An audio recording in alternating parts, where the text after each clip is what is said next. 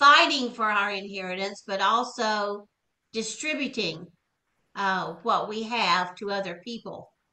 And so, Brother Fred? Okay. The title of the message tonight is Distributing the Inheritance. Jesus Christ came to give us a great inheritance. As a matter of fact, we are heirs with him, co-heirs. That means we're heirs of the same thing he has. Everything Jesus has is also designated for us. And so what we're going to be looking at tonight is how do we receive our inheritance? But not only that, let's give it away. Let's pass it on to others. Let the knowledge that God gives you about the inheritance, go ahead and pass it on to other people. We don't want to leave this earth with our children and grandchildren and other people around us not receiving their inheritance. I believe this is an important message. And now, inheritance, what is the inheritance? Well, it's the promises of God, and they're all for you. Jesus came to give you all of the promises. There are about 8,000 promises in the Bible, and they're all for you. They were purchased with a great price by the death, burial, and resurrection of Jesus Christ. A great, great price beyond any comprehension that we could have. And so let's get our inheritance. Jesus came to give us an inheritance, and we can get it. We're going to be talking about how to receive our inheritance and how to pass it on, pass on the knowledge of receiving an inheritance. Now, in the Old Testament, we see that God used Joshua to lead God's people into the promised land. And so that's very parallel to what goes on in the New Testament. In the New Testament, God uses Jesus to lead us into the land of promises, into the multitude of promises. There, like I said, about 8,000 promises, and we don't want to go through life and not receive our promises. He's provided them for us. They've already been purchased. They don't have to be purchased. We have to discover them. We have to claim them. We have to we have to stand on them, and we have to fight for them. And so that's what we're going to be looking at tonight. How can we receive it? How can we pass it on to others? I want to start with back in Numbers, beginning in the 13th chapter and then the 14th chapter, about the spies. There were 12 spies that Moses sent into the promised land to look at the promise. This is what was promised to God. They went in to spy it out. Have you gone to spy out your promises? The land of what God has promised you, have you spied it out? It's an important part of the process, but it doesn't end there. We can't just say, okay, I spied it out. I found a promise. I found a multitude of promises, and then expect them all to come upon you. And what we really see is that it was divided into two groups: the 10 spies who were unbelievers and the two that were believers. And let's look first at the way they talked. And did they claim their promises? Amen. And of course, the unbelievers did not. But let's look at their conversation, at their dialogue, what they said. This is really important, what we say about our promises. Look at the 10 unbelievers first in Numbers 13. But the men who had gone up with him said, "We are not able to go up against these people, for they are stronger than we are." And they gave the children of Israel a bad report of the land which they had spied out. The land through which we have gone as spies is a land that devours its inhabitants. And all the people whom we saw are men of great stature, are giants. They were giants. There we saw the giants, and we were like little grasshoppers in their sight. Can you imagine the amount of doubt and unbelief in those few verses? Yeah. Just a few verses, and yet they express so much doubt and unbelief. They did not say that there was no promises over there, that the promised land wasn't good. They just talked about all of the enemies and how difficult it was, and they weren't strong enough, and they weren't. Well, we don't need to be looking at the problems. We need to be looking at how big is our God. That's Amen. the issue. It's Amen. not how big Amen. are our enemies, how big are the giants, how big is your God? And your God is bigger than anything you face. Hallelujah. Now let's Hallelujah. look at the different attitude, the different perspective that Caleb and Joshua had. These were the two who believed. All 12 went in, saw the same land, but they came back with different reports. Amen. Don't come back with an evil report when you spy out the Mm-hmm. land. Okay, I want Sherry to read Numbers 14:9. Listen to their perspective. Okay. Only do not rebel against the Lord, nor fear the people of the land, for they are your bread. Ooh, hallelujah. Their protection has departed from them. That means that they're not protected anymore. And you can go in and get them and eat them. And the Lord is with us. Do not fear them. Okay, totally different perspective of the 10 unbelievers and the 2 believers. Believers. Well, how are you talking about your promises, about your inheritance?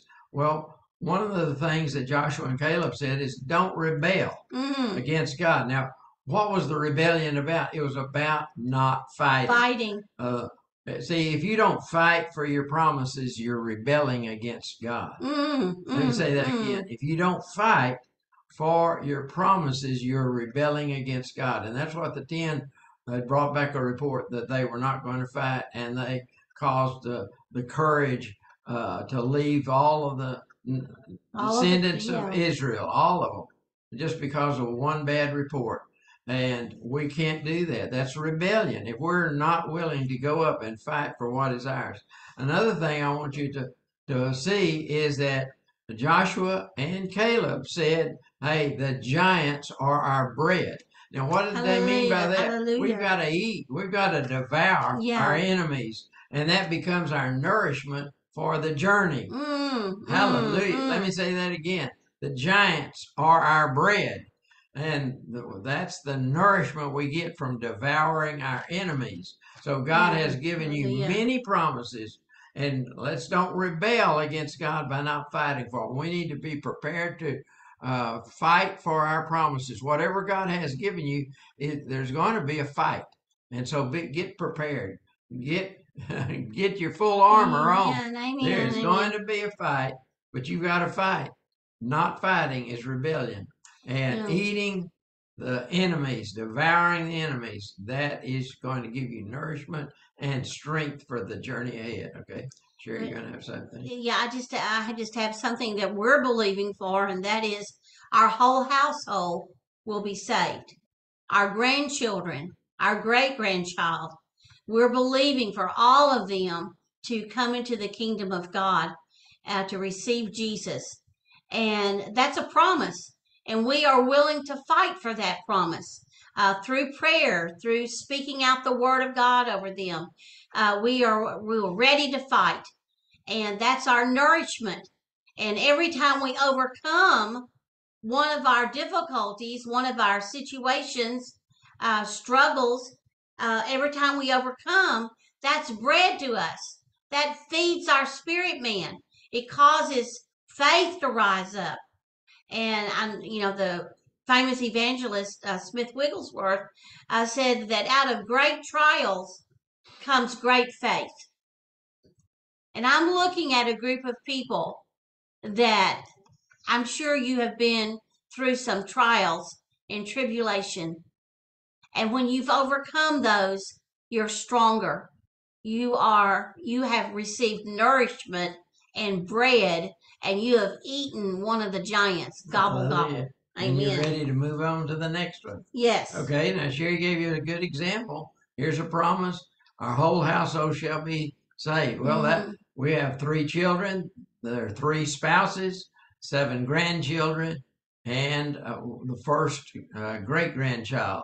And so we're believing all of those. And it's not going to end there because Right. Our other grandchildren, they will yet have families, and so we're believing for all of those. That's a promise Amen. worth fighting for. And we don't want to leave anybody on this earth that is not destined for heaven. Not That's in our right. family, That's right. not in the people around us. We want everybody to go to heaven, and that's God's heart. It's His will that none perish. Amen. We've got to Amen. fight for these things. Now, not only do we want to receive the promises for ourselves, but then we want to distribute those promises to other people. Make sure that they receive their inheritance. And if you know how to receive an inheritance, then you can teach others. You can show others how to receive their inheritance. Well, first, we're going to look at different generations. In different generations, there were people designated to distribute the inheritance, to pass it on, pass it out to the people. And then I'm saying that in your generation, you're the one. Make sure that the inheritance it goes on, that it doesn't stop with you, but it goes on to the next generation and the next. Okay, so the first one we see is Moses. Moses, God told him to distribute the promised land, to distribute the inheritance to the families. Let's read that. Numbers 33, verse 54. And you shall divide the land by lot as an inheritance among your families. Okay, but God also said the same to Joshua. Now, Moses didn't do it. He did not divide it to the families. But God came back and gave the same instructions and commandment to Joshua. So there has to be people in every generation who are going to realize that the inheritance is worth fighting for, but not only that, it's worth passing it on to other people. Joshua had some commandments from God about distributing the inheritance. Let's read Joshua 1:3 and 1:6. Every place that the sole of your foot will tread upon, I have given it unto you. Okay, I want to just pause here for a moment and say you've got to stand on your promises. You know, there's a spiritual song that said, standing on the promises of Christ, my Savior. We've got to stand on it. See, the Israelites could have walked up there to the Jordan River and they could have peered across and said, God has given us all of that land. So it's mine, but never go across. And they could say, oh, it's mine, it's mine, it's mine. But they had to go and stand on the land. They had to bring down the enemies. They had to destroy the enemies. You have to stand on the promises. Now, we saw how Joshua and Caleb said. They said, we're well able. We're well able. God's given us this land. The defenses of the people, they're already gone. They didn't say, oh, this is going to happen in the sweet by and by. He said their defenses have already been destroyed. And so here's what God said to Joshua in the 6th verse. And Joshua, I know that we've all heard this message preached to all of us, that we are all supposed to be strong and courageous. But what about the last part of the verse? So I want Sherry to read all of Joshua 1:6. Be strong and of good courage. For to this people you shall divide an inheritance, the land which I swore to your fathers to give unto them. Okay, so this verse is for each of you. And you've heard it preached to you many times. Be strong and very courageous. But that verse doesn't end there. It said, divide the inheritance to the people. And so in your case, it'd be divide the inheritance to your children and your grandchildren and get with it now. Now, some of you don't have many children yet, but they're going to grow up and there's going to be multiplication in your family and descendants, more descendants. So it's a responsibility for all of us in every generation. Okay, go ahead and read this. Joshua 11:23. So Joshua took the whole land, according to all that the Lord had said to Moses. And Joshua gave it as an inheritance to Israel, according to the division of their tribes. Okay, so Joshua did what God told him. He was strong, very courageous. He went and stood on the land, and he overcame the enemies, and he distributed the inheritance to the Mm-hmm. people. So, but it has to happen in every generation. Right. See, after a while, when Israel rebelled against God, they were sent exiled into captivity into Babylon. But they were only there for a period of time. Then they were coming back, and so God told Ezekiel to distribute the inheritance. It has to be distributed in every generation. Okay, so let's see what he said. Ezekiel 47:21. Thus you shall divide this land among yourselves according to the tribes of Israel. And then let me read Ezekiel 48:29. This is the land which you shall divide by lot as an inheritance among the tribes of Israel. Okay, so in every generation, we have to distribute the inheritance again. And so that's the way it is with us. We're wanting our family to come in to their inheritance. Amen. That the Lord Jesus Christ purchased for them. Now, let's bring it home. Let's go into the New Testament and think about what is our inheritance, what does it look like, and we're going to see it here in 2 Peter chapter 1. Verses 2 through 4. Grace and peace be multiplied unto you in the knowledge of God. Okay, grace and peace be multiplied. So the inheritance, you see that word multiplication, multiply, that's an abundance. The inheritance, in the inheritance, there is abundance. Okay? Okay. And of our Lord Jesus Christ, as his divine power has given to us all things that pertain to life and godliness through the knowledge of him who called us by glory and virtue. Okay. Is that it? No. By which we have been given to us exceeding and great precious promises, that through these you may be partakers of God's divine nature. Okay. Hallelujah. So what is our inheritance? It's the promises of God. Where did they come from? Well, the source is God. The channel is Jesus Christ.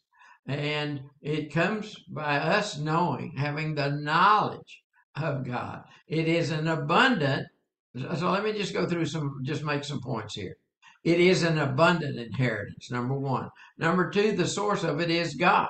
And number three, the channel is Jesus Christ, and it comes through us through the knowledge. So it's knowledge. It's about knowledge. There are two references to knowledge here. Not only do we need to know about our inheritance, but we need to acknowledge that Jesus Christ is our Lord. And then it's the power that gives us everything that relates to life. It's the Holy Ghost. Life and godliness. Amen. So it's the power of the Holy Spirit, and it's through those promises. And that's we are transformed through the promises. We're transformed into the image of Jesus Christ, into the very nature of God, having the very nature of God. So our inheritance is the promise.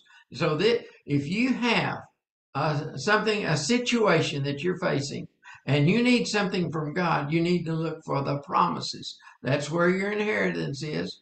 And everything you need is in the promises. So it's whatever fits your situation and whatever you need, there is a promise for it. And out of those 8,000 or so promises, you find the promises. It's up to you to discover the promise that fits your situation and meets your need. And once you discover it, then you need to claim it. You need to say, hey, this is mine. I'm calling it forth. Speak like Joshua and Caleb. Speak with faith, with words of faith. Amen. And claim your promises and proclaim that you have these promises. Don't put them off into the sweet by and by, into the far distant future, because you'll never get them. You need to claim them today by faith. And you need to stand on those verses, on those promises. That's what I see Caleb and Joshua did. They went and they stand in and stood on the promised land, stood on the promises. We need to do the same thing. Speak like Joshua and Caleb spoke. Hallelujah. It's already yours. The enemies are your bread. That's your nourishment. just go ahead and receive them.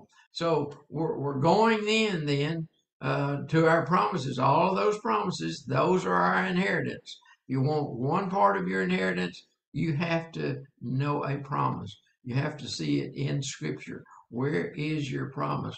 Is it something that God has spoken to you directly? Have you found it in the Word of God? Where is it? It's that promise. Now you need to discover it, claim it, stand on it, receive it, fight off the enemies. Amen. Hallelujah. Amen. Amen. Now, in the I just want to interject something here, and that is one of the ministers that are connected with the ministry.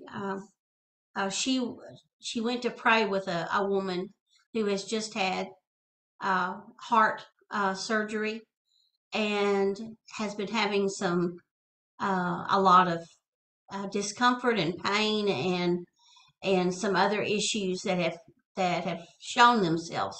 So this minister went to pray with this lady, and she gave her the word and anointed her and prayed with her but the last thing that the woman said before this lady left was, "Well, I sure hope that Jesus will do this."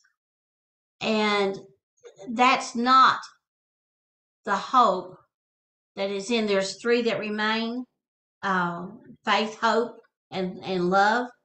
That's not that faith. What she was talking about was that it was like she was wishing something, and that's unbelief. And you have to know that Jesus is not going to do any more. He went to the cross. He said it's finished. He provided everything, and everything is in a promise. And you have to find the promise, and you have to claim the promise. You have to fight for the promise. You have to stand on the promise. You have to overcome some enemies. You don't just think that it's going to happen. Just because you intensely think that something's going to happen. It's not. There is a process here. You have to discover your promise. You have to claim it. You have to stand on it, and you have to devour the enemies that would keep you from it. What kind of enemies? Well, they might be doubt, fear, unbelief, anxiety. All of those are devils. Those are enemies. You have to overcome all those. You can't let those stay there. Now, on the promises, then, it's going to lead us into in the very nature of God. And if you look at the Old Testament, the priests did not receive land. Their inheritance was the Lord Himself. Now, who are you? You are a priest. Let's look at 2 Peter 1:9. First Peter. I'm sorry. Yeah, First Peter. First Peter 2:9. 2:9. But you are a chosen generation, a royal priesthood, a holy nation, His own special people, that you may proclaim the praises of Him who called you out of darkness into His marvelous light. Okay, so your inheritance is promises. Promise, promise, promise. All the promises. But as you begin to get more and more of the promises, they become alive to you, alive in your life. Then you're taking on the nature of God, and your full inheritance, full inheritance, your ultimate inheritance is the Lord Himself, because you are the priest, and that is your inheritance. And you will eat the giants. Hallelujah. Hallelujah. Give me my giant today. Hallelujah. Hallelujah. Okay. Hallelujah. So let's think about some things here and bringing it to understanding how to actually apprehend our inheritance. And it starts with those promises, but then we get the fullness of it. We get Christ Himself as our inheritance. Now, what I want you to know is that many of the promises are conditional. There are conditions on them. I want you to read from Deuteronomy 28. Deuteronomy 28, verses 1 and 2. If you diligently obey the voice of the Lord your God, there's the condition. To observe carefully all His commandments, another condition, which I command you today, that the Lord your God will set you on high above the nations of the earth. And all these blessings will come upon you and overtake you because you obey the voice of the Lord your God. Okay, what are the inheritance? It's the blessings, all of the blessings of God. How do you get them? There is a condition. You have to listen to what the Lord is saying and obey Him. So I want you to know that there are 8,000 promises, but many of them have conditions. And if you don't meet the conditions, you don't get it. And so let's look at other ways to receive our promises. Let's look at Abraham. How did he do it? Or look at Romans 4, 20 and 21. Abraham did not stagger at the promises of God. He did not waver. One day he was a believer and the next day he was in doubt and unbelief.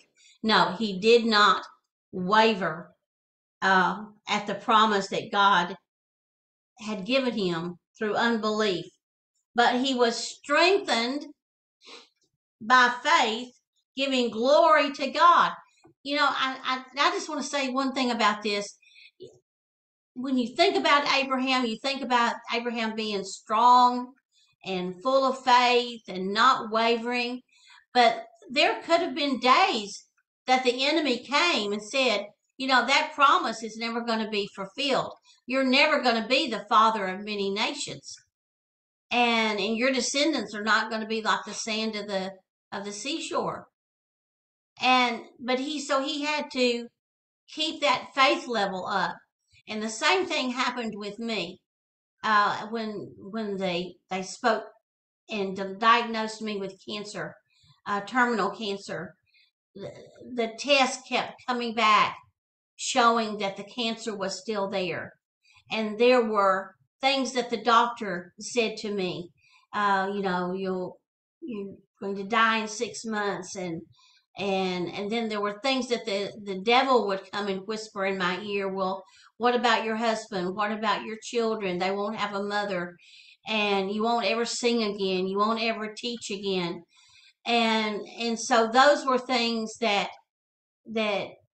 those were giants that had to be overcome. And I had to gobble them up.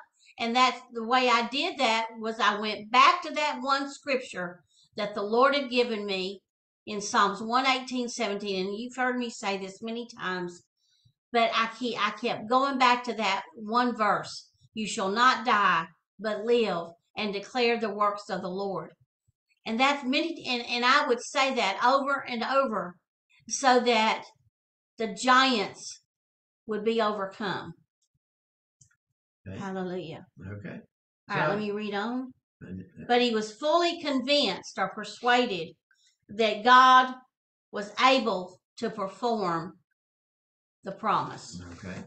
Now let's move on to Romans 8, and it talks about we have an inheritance, and it's through Jesus Christ, and through that we are an heir to the inheritance. Read these verses here, please. The Spirit Himself bears witness with ours. Where are they? Romans 8:16 and 17. Okay. The Spirit Himself bears witness with our spirit that we are the sons of God. And if children, then heirs, heirs of God, and joint heirs with Christ. Who confirms that in your life? It is the Holy Spirit. The Holy Spirit. That you are an heir. Okay. And a joint heir? And a joint heir with Jesus Christ. Whatever Jesus inherits, it's yours. Hallelujah. You are a joint heir. That didn't mean a big heir and a little heir. It's joint. They're equal. Okay. If indeed we suffer with Him, that we may also be glorified together. And let's talk just a moment about that word suffer. Okay. So it's allowing the Holy Spirit to work in us, allow the Word of God work in us, that we be transformed. See, we're not going to stay the same. We need to allow God to work in our lives to transform us little by little into the image of Jesus Christ. We have to allow the Holy Spirit to work, the Word of God to work in our life. We have to accept that we're going to be transformed in His image. You cannot be transformed if you do not change. And if you do not allow the Holy Spirit to move in your life. Okay. Then I want to close with this. In Ephesians, there are enemies. We still have enemies to overcome, and we have to stand on our promises. Amen. Read this in Ephesians 6. Yeah, Ephesians 6:11 through 13. Put on the whole armor of God, that you may be able to stand against the wiles of the devil. For we do not wrestle with flesh and blood. Other people, your co-worker, your family members, your friends, your neighbors, the people in other positions, they are not your enemy. It says here, we do not wrestle against flesh and blood, but with principalities, powers, rulers of darkness, and against spiritual wickedness in high places. Therefore, take up the whole armor of God, that you may be able to withstand in the evil day, and having done all, stand. Oh, I said you got to stand on your Hallelujah. promises. You got to stand on the inheritance. Oh, hallelujah! This is important for us. If you're facing a situation and you need a breakthrough, what you need to do is to discover the promise that will Amen. go with it and give you victory over your problem. And you discover the promise, you claim it. See, you've got to release it with your words. It's not good enough for me to say that. You've got to say and declare and claim your promise. And you've got to stand on it. And the way to stand, and I'll go back to Numbers 14:9. I'm going to ask you to read this verse again. It's right at the beginning. Numbers 14:9. This is how Joshua and Caleb, this simple verse that they're talking about, it shows so much faith in it. And this is a good example of how can we stand on our promises. Read this verse, Sherry. Only do not rebel against the Lord. In other words, be willing to fight, nor fear the people of the land, for they are your bread. Their protection has departed from them, and the Lord is with you. Do not fear them. And let me go down to Matthew 6:11. Remember in what we call the Lord's Prayer, he says, "Give us this day our daily bread." Our daily bread. Now, I've heard it taught many times. Well, this daily bread is the word of God. It's your promise. Hallelujah. And that's how you defeat your enemies.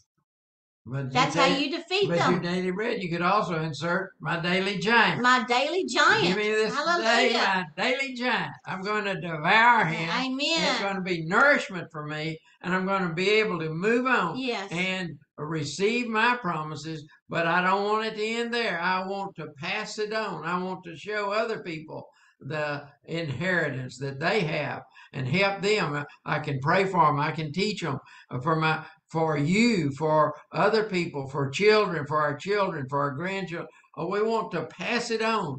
Every generation has to receive their inheritance, and they have to pass it on. Show others how they can receive their inheritance and walk in it. We don't want anybody going without their inheritance. Amen. Thank you for being here. Amen. I'm going to turn it over to Sherry. I just want to bring this point to all of us, and that is when we release the word, then we are in the kingdom of God.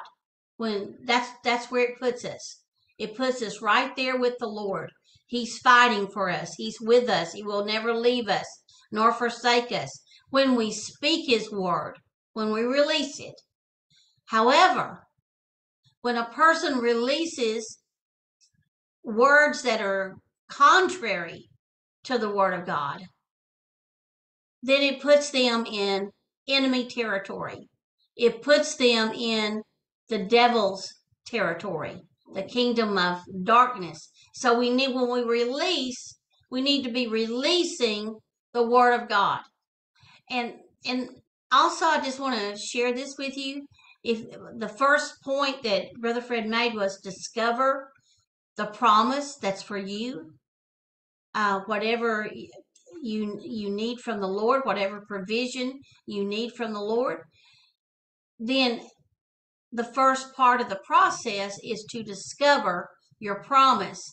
And let me just add this to what he was saying to you, and that is we can discover the promise through prayer, through praying in the Spirit and releasing that the wisdom of God inside of us. That's another thing that the baptism of the Holy Spirit does. It releases that wisdom on the inside of you, so you can pray for it. You can utilize your prayer language, and you can also um, ask Him, ask the Holy Spirit.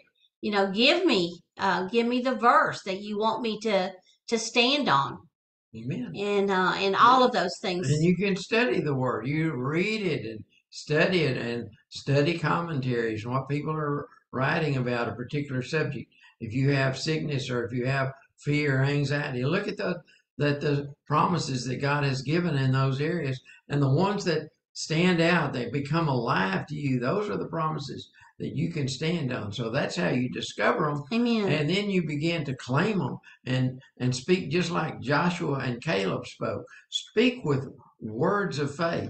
And you might say, well, is that promise for me? Well, 2 Corinthians 1 verse 20 says, in Christ, all of the promises are yes. Yes. So there's 8,000 of them, and they're all yes for you. Yes. In Christ, if you're in Christ, and then you're supposed to say, amen, let it be for me. So he says yes to the 8,000 promises. So you can't find a promise that's not for you. All of the promises are for you. They're all yes.